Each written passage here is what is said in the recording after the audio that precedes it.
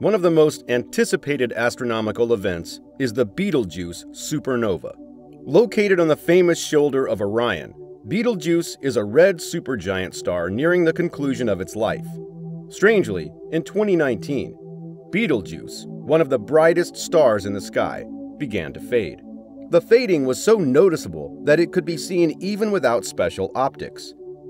For a few months, Betelgeuse dimmed until observers began to wonder if the star had died. When scientists focused their most powerful telescopes on the red giant star, they were shocked to see evidence of the great dimming, even though the star's brightness had returned to normal after a few months. This star is about to blow up as its life cycle comes to an end. When and why might a supernova happen? And will it have disastrous consequences for Earth? Let's look into it.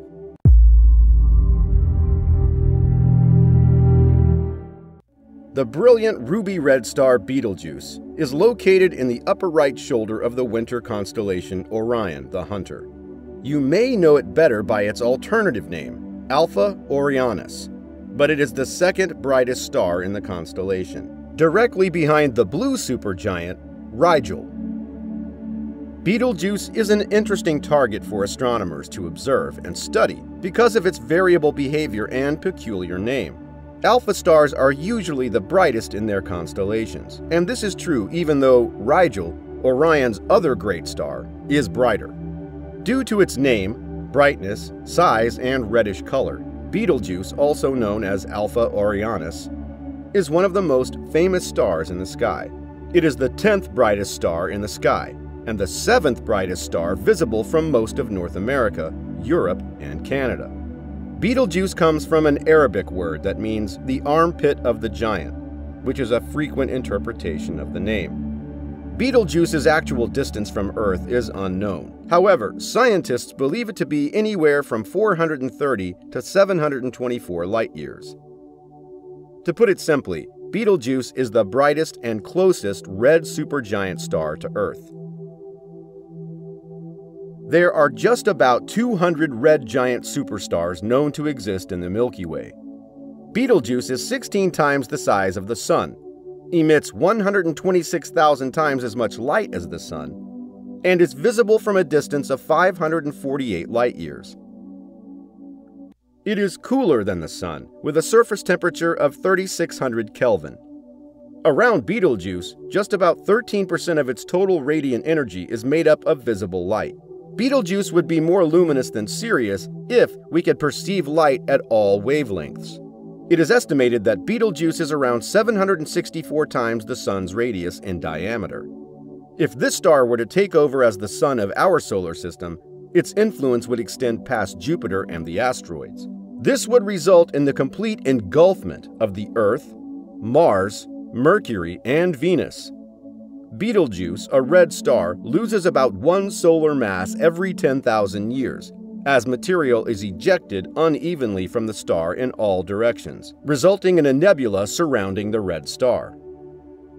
The nebula surrounding Betelgeuse is roughly 30 astronomical units, AU, or 30 times the distance between the Sun and Earth, and it's 250 times larger than the star itself. At its center, a star's hydrogen atoms fuse together under the influence of gravity, producing helium in a nuclear explosion. Heat and light are two forms of energy that are often released in abundance during the fusion process. This vitality makes its way to the surface of the star, where it is eventually discharged as a photon into the cosmos. Eventually, the star will run out of its primary fuel, hydrogen, and will have to rely on helium and carbon for combustion. When all the helium has been consumed, neon will react with carbon to produce iron.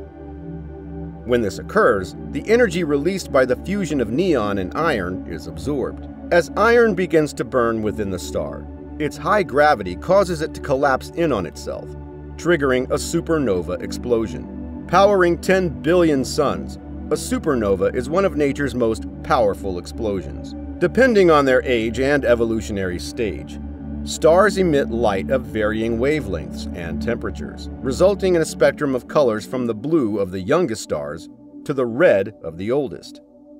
According to Ptolemy, a Greek scholar who lived from 90 to 168 AD, Betelgeuse's color was oddly described as ruddiness.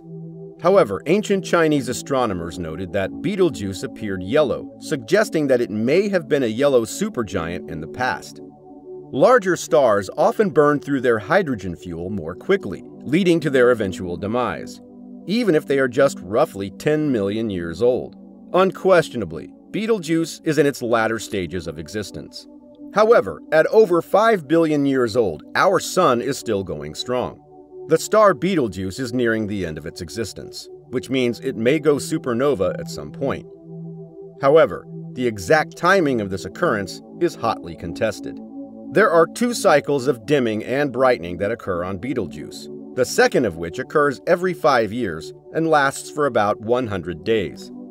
There's an assumption that the star's outer shell expands and contracts over this cycle, causing the star's diameter and average temperature to change at each stage. A lot of people paid attention to Betelgeuse because of its erratic dimming in 2019 and 2020, followed by a temporary recovery to its usual brilliance. Some astronomers have speculated that it could mean the star is dying.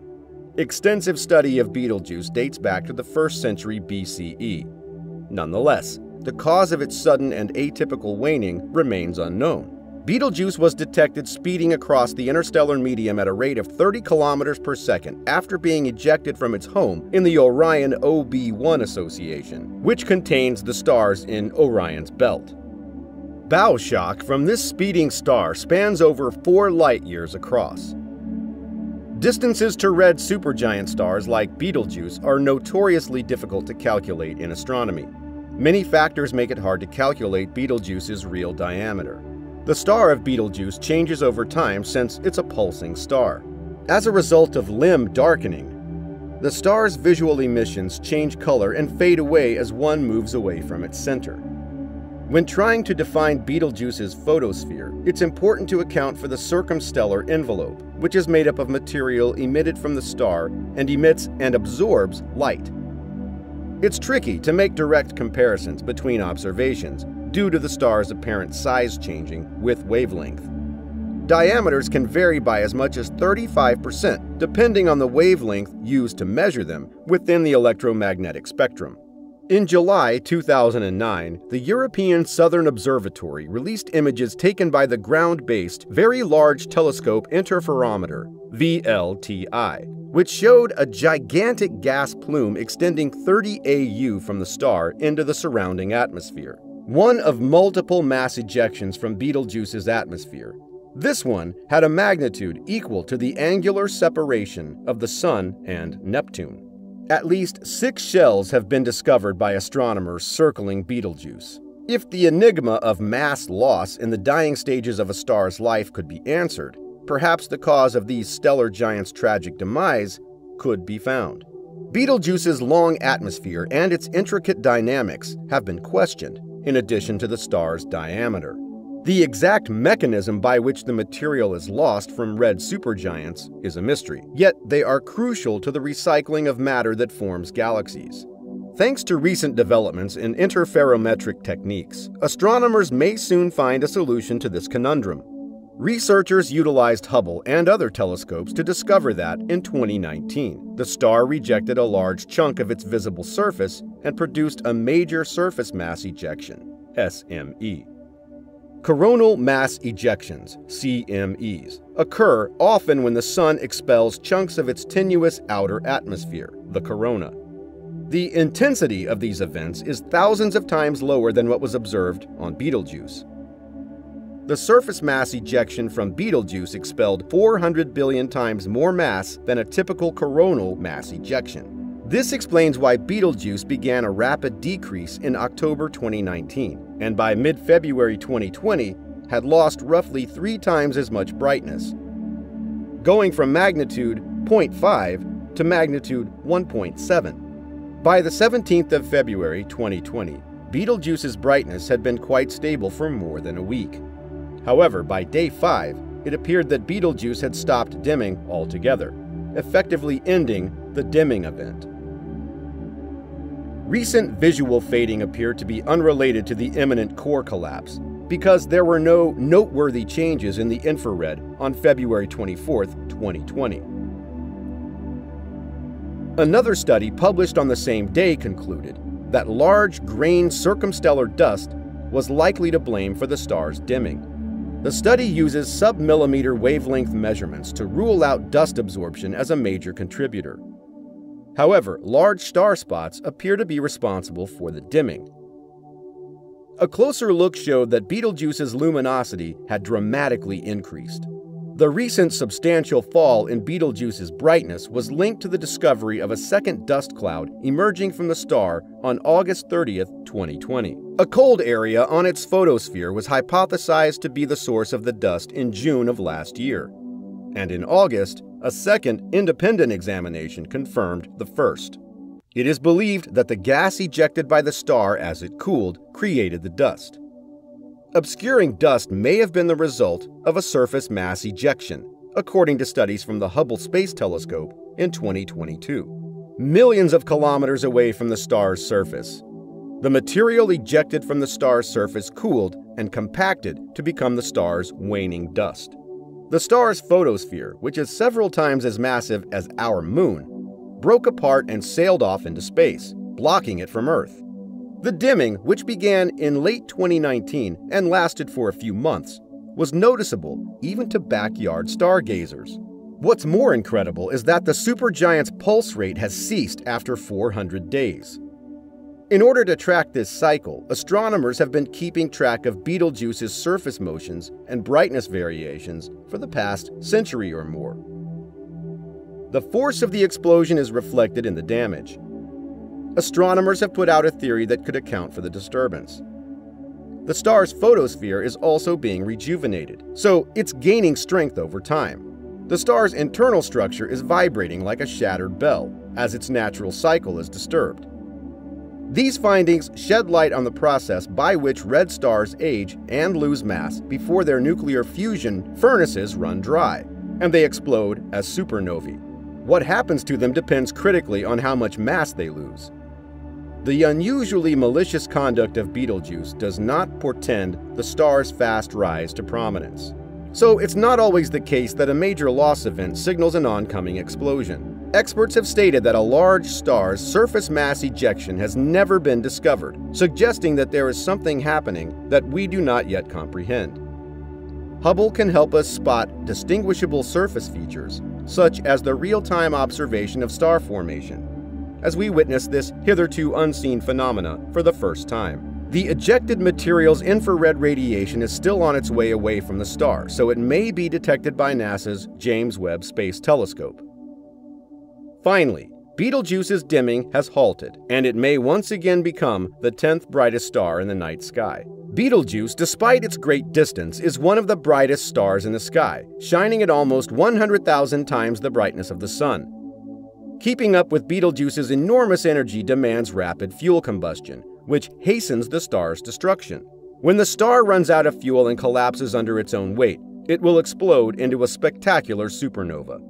Then, for a period of several weeks to months, Betelgeuse will become extremely bright, perhaps approaching full moon levels. It will become obvious as the day progresses. If so, when can we expect it? We probably won't see that happen in our lives, but nobody knows for sure. It may happen tomorrow, or it could happen in 1,000,000 years from now. Will Earth be destroyed by the Betelgeuse supernova? Since Betelgeuse is so far away from Earth, its explosion won't kill or even severely disrupt life here. According to astronomers, the safest distance from a supernova for human life is 50 light-years, making Betelgeuse over 10 times more distant. Instead, everyone on Earth will get a show when a very bright star suddenly appears in the sky. Please share your opinions in the comments. Thank you for watching this video until the end. If you liked this video, like and subscribe to our channel for more like this. We have another very interesting video ready for you. Click on the video on your screen and let us take you into another incredible space adventure.